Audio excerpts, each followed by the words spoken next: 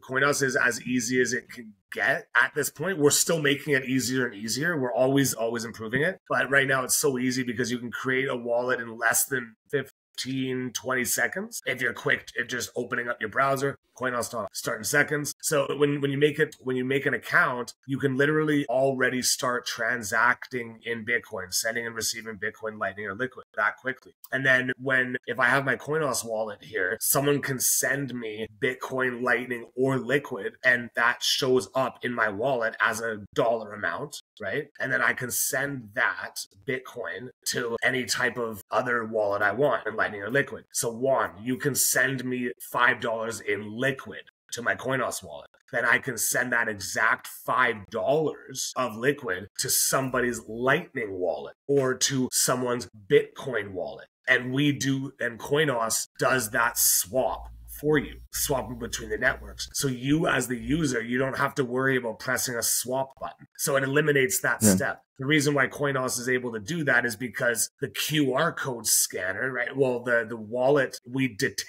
CoinOS detects the wallet type of where you're sending it, right? So the Lightning URL, the Lightning wallets, so we detect the wallet type. That's how we're able to do like the swap for you essentially, right?